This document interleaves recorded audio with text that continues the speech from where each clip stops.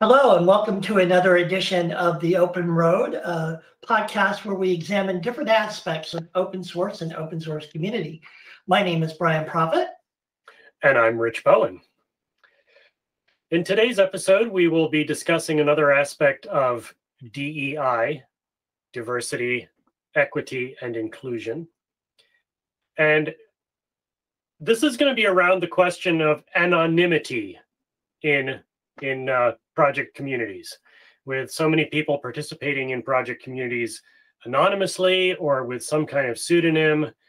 It can be difficult, we postulated, to determine the actual demographics of your project. And so this is something that we asked our various guests.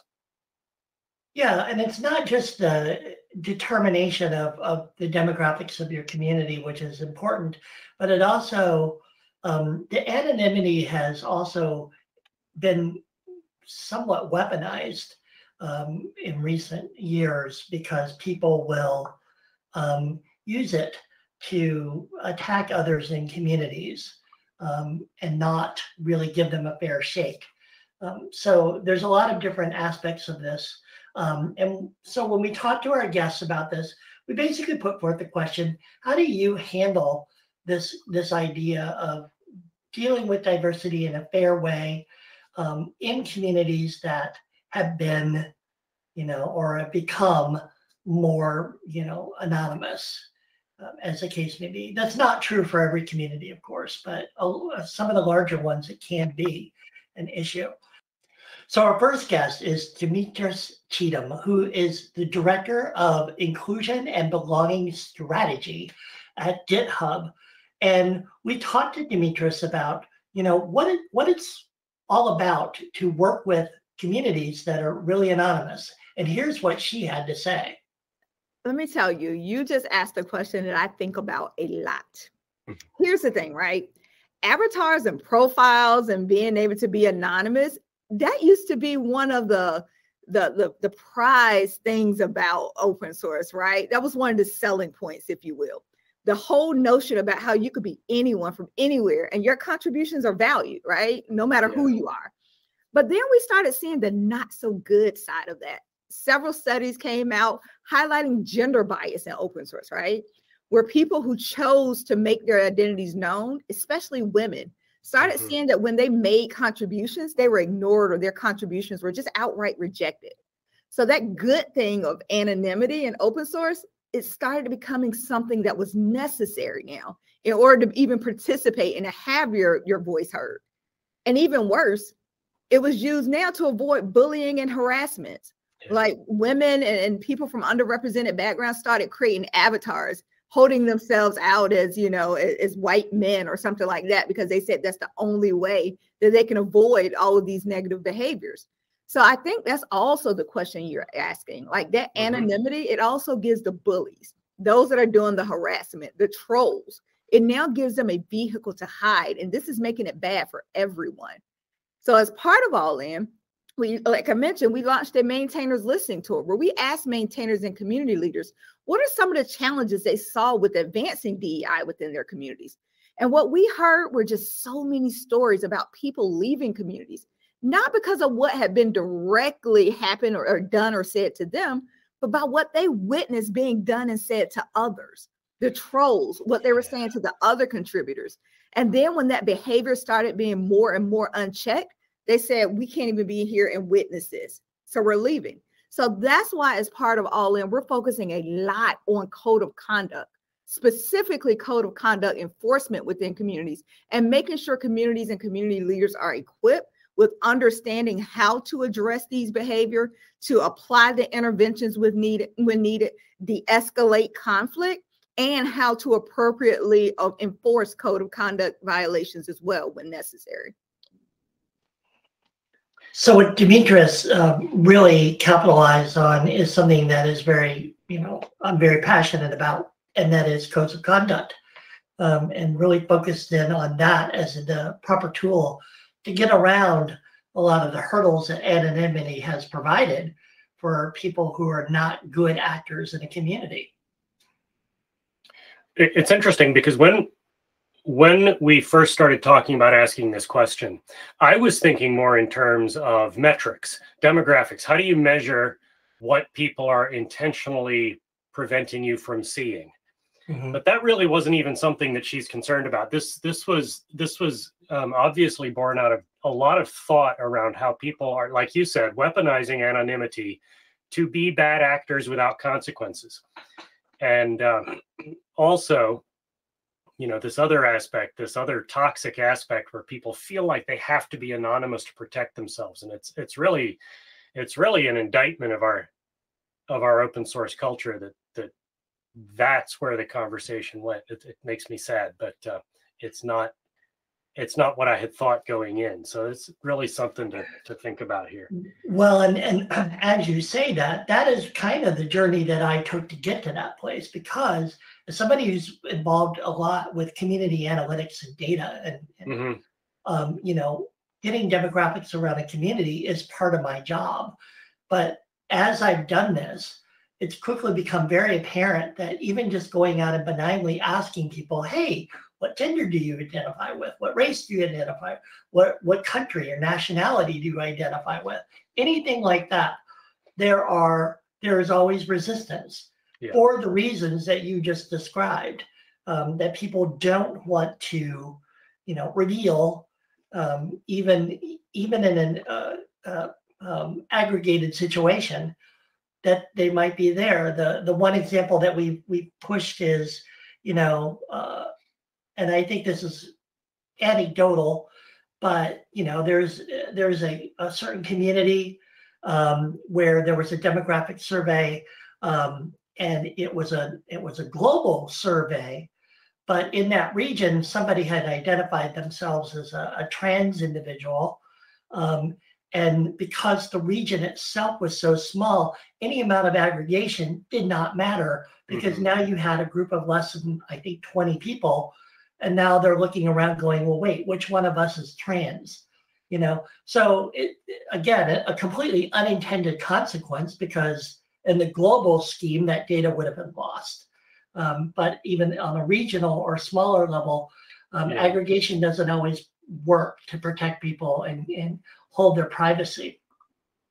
So that's sort of where I kind of came to this, is that, when you want to just ask the question and everybody's like, maybe not, that's how it comes up. And I shouldn't say everybody, but there is resistance from a lot of people. And understandably, with these being some of the consequences of,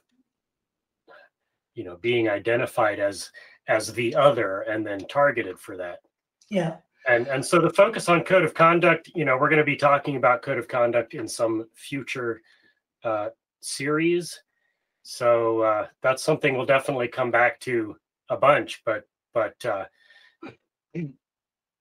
some of the same people that resist having a code of conduct are some of the ones who also resist having any sort of diversity effort, because they're unwilling to admit that it's a problem. And I think that, telling on myself a little bit here, I think that it's interesting that you and I both came at this from a metrics and demographics point of view, and at least for myself had not really thought deeply about this other dark side of the question. And that may be because we're in the privileged group that doesn't have to think about this as much. So that's something to consider when addressing questions like this. You got to be sure to include all voices in the conversation, or the conversation becomes meaningless. Yeah. Another thing that Demetris said that I took note of was when she described that they were seeing people leaving communities based on actions that others had done to others in their community. And this is again why you should have a code of conduct, because it's not just a set of rules and civil behavior. It's actually also an enforcement mechanism. So you have a way to say, okay, here's the line you actually crossed, so get out, or whatever sanctions you impose. And it's discouraging to me that people would rather leave a community then support people who are being, adversely affected by bad behavior. And a code of conduct will certainly help because it gives you something to fall back on. And that, I think that's a big part of the entire conversation that we've had with Demetris so far, is that you're not alone. There are tools out there that are standardized to help you through such difficulties. And there are other people out there who are working on the same things, and they can help you too.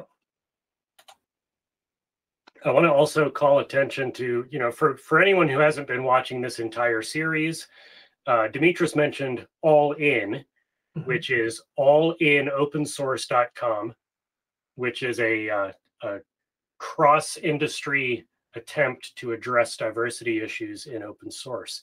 And if you're not aware of that, I encourage you to have a look at that. Exactly. Okay. Well, we talked to one other person about this. We talked to Griselda Cuevas, who is a product manager of Google Account Security. And we also posed the question to her about how do you work with anonymity and diversity and inclusion efforts and make those mesh. And Griselda gave us a pretty solid answer. Let me take a step back here and maybe instead of going straight to the answer of that question, give us a little bit of perspective. The pandemic has made us move towards that type of interaction in day to day, right? Now we are far apart. We don't have the privilege of just turning around and asking a question, or like even starting to build relationships with people who are working on a similar goal. And I mentioned this because a lot of people that I know, and I've seen this myself included, starting in new roles, new teams, new projects without the benefit or the luxury of establishing close relationships. So I think like that put us all in this like digital world in which we need to build a relationship. Something that I've noticed in my experience working on this type of communities is that I'm going to default back to that lack of awareness. I think diversity per se in the physical characteristics of someone is not what makes it, I don't want to say a problem, but a situation to be addressed. Okay. It's more the fact that you do gravitate towards people who think like you or who have common goals. Because as a human being, that minimizes the friction of having conversations.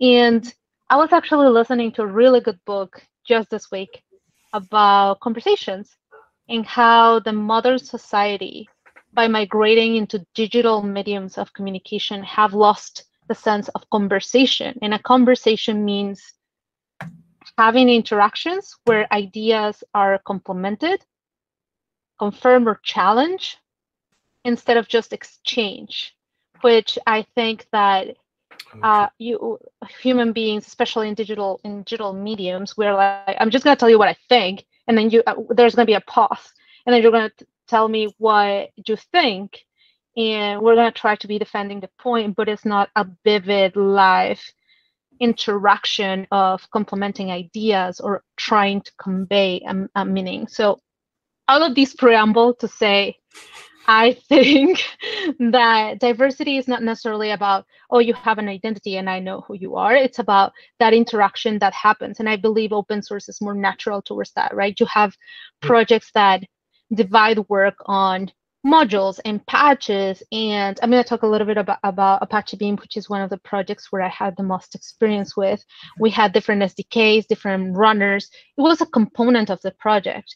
And the default way for people to collaborate was, I'm just going to collaborate with the person who is working on the Flink runner or the Spark runner, and my affinities are going to like evolve by default because this person's also interested in this. And it doesn't matter that this person doesn't look like me, doesn't speak the same language. We have that common goal, and that kind of natural gravity starts to separate the community a little bit and removes that, oh, I don't know you and you don't look like me, I'm not going to talk to you. It's more, I'm not going to interact with you because we're not necessarily working in the same project. And I believe that open source to that point has like establish more of this, because you have that meritocracy pyramid. I'm like, okay, you're new, and then okay, you maybe are a committer, or you join the contribution queue, or you're part of the PMC, and now you are having a bit more responsibility, so your position changes a little bit.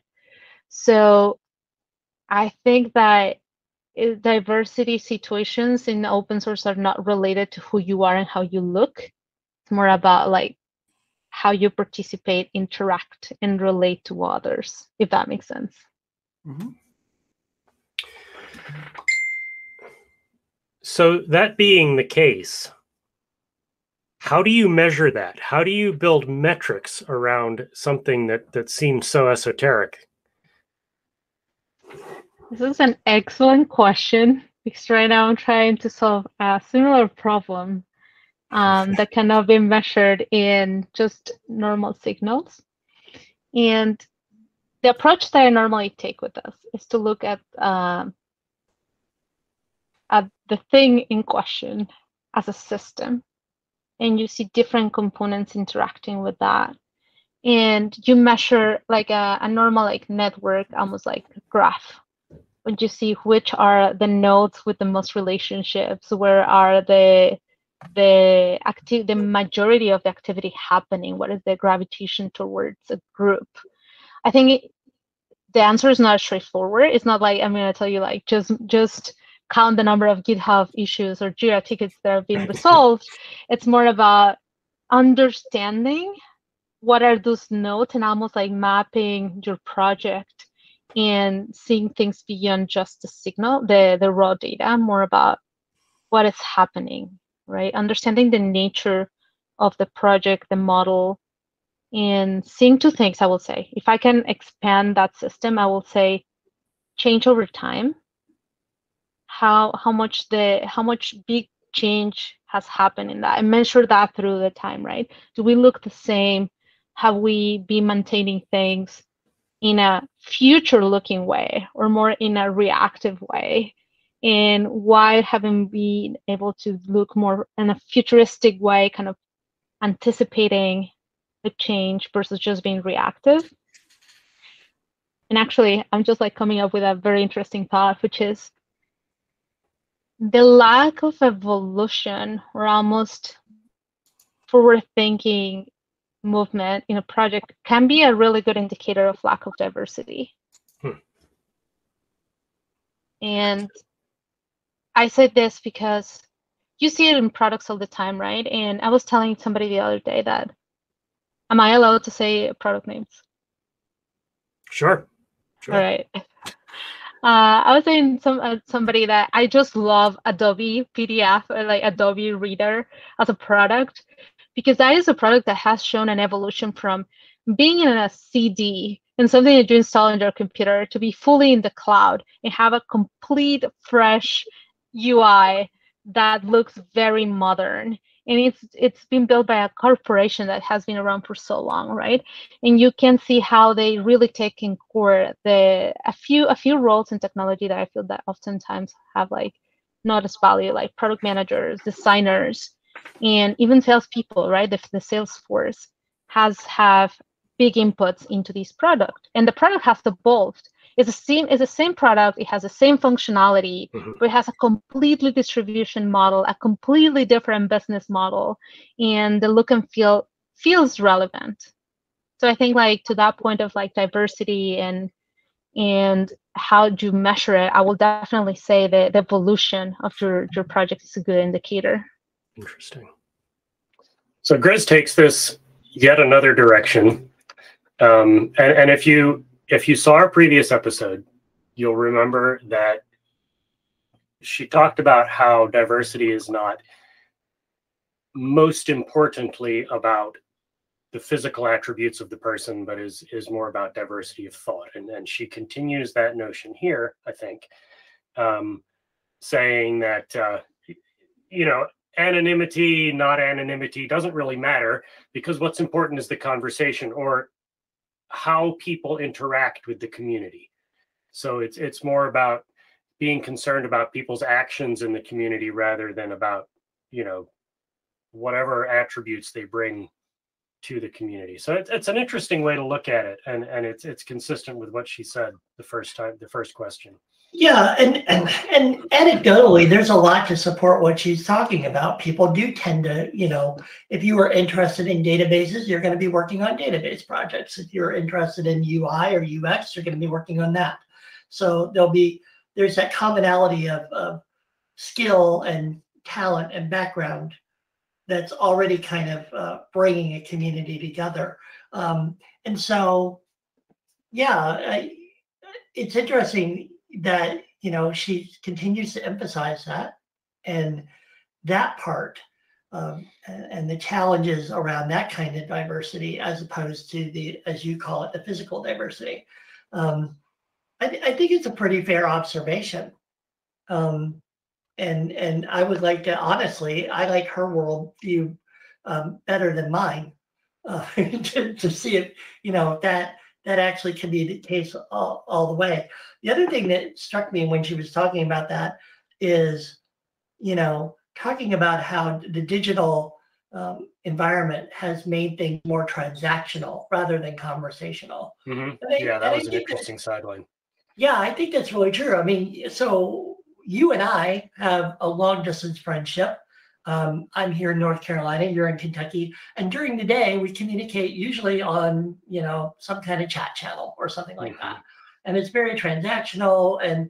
But then when we get together in this situation, this is more of a closer to an actual conversation, even though we're separated. And the differences between the two kinds of conversations are certainly striking. And when she said it like that, I thought, oh, yeah, that's exactly true. And I wonder if that transactional nature of online digital communication has sort of like blunted the nuances of conversations and makes it easier to either A, ignore diversity and equity inclusion problems, which could be good or could be bad depending on how you look at it, and B, exacerbate DEI problems. Because if you're, it's true. When you read somebody's text, sometimes you're like, what did they mean? What? Mm-hmm. And you're playing that game because you have no signals in front of you to do that.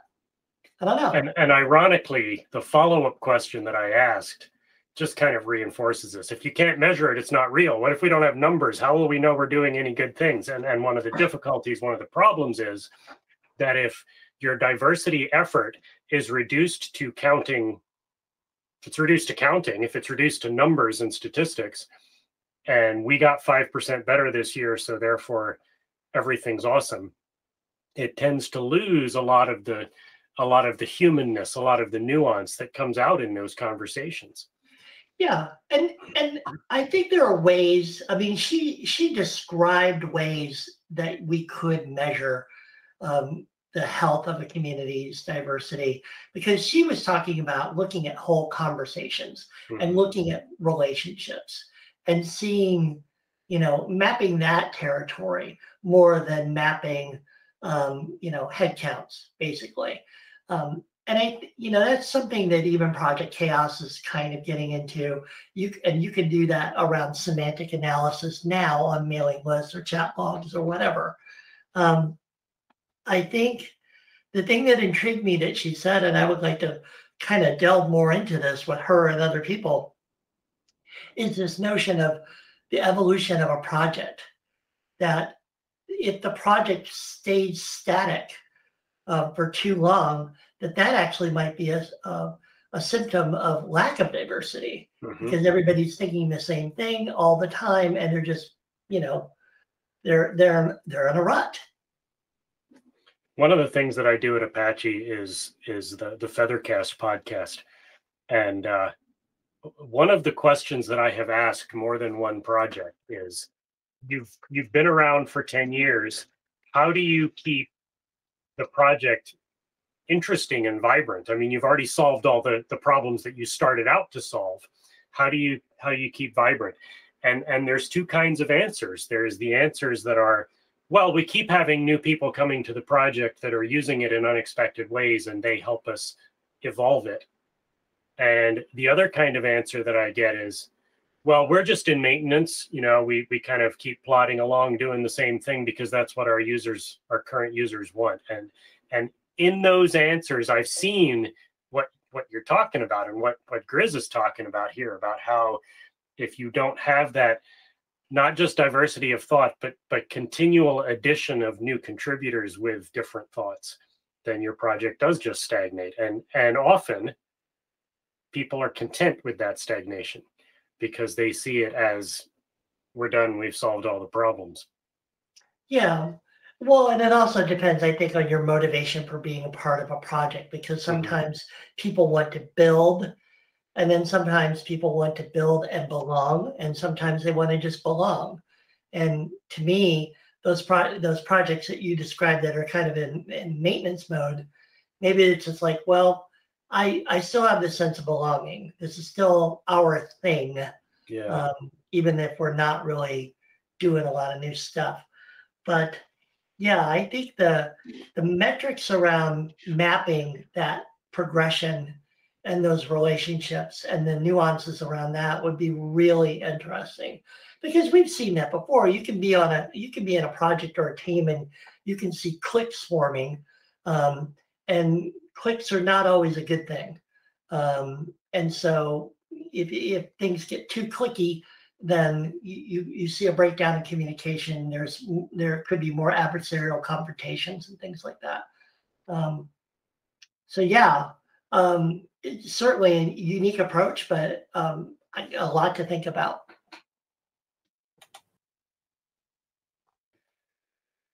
So this was a really cool segment because none of the answers had anything to do with how I anticipated the question going. And to me, that shows that, we picked the right people to talk to, because they're people that have thought deeply about these topics in ways that I haven't. So this was fun. It was indeed. And thank you very much for everyone for coming along on this part of the journey on the open road. We'll be back in a couple of weeks with another look at an aspect of diversity, equity, and inclusion with our wonderful guests. Until then, my name is Brian Proffitt. And I'm Rich Bowen. And thank you for joining us on the open road.